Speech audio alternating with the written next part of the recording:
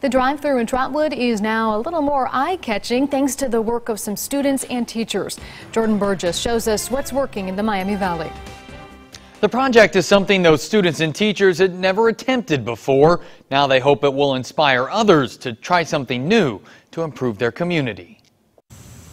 What was once a field of dreams is now a canvas of hopes. As we pulled in today, we were like, there it is. We're so proud of it. This Trotwood Park near Broadway and Main Streets used to be a baseball field years ago. My grandpa told me that like 35 years ago he helped lay the bricks for this, and my grandma umpired here. But lately the only hits here have been to the side of this building until the Trotwood Madison Art Club decided to swing for the fences. Once we committed to it, that was kind of scary because we said, oh yeah, we're going to do this. So we had no choice. We just had to finish it. It took 2 teachers and 2 students 6 weeks of painting about 4 hours a day. But in the end, they created a mural that quickly grows on you. We really did enjoy coming out here. It was relaxing.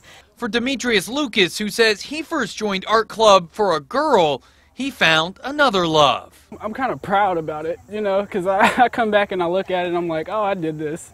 I can maybe if I have some kids in the future be like, oh, I did this, you know, I was a part of this.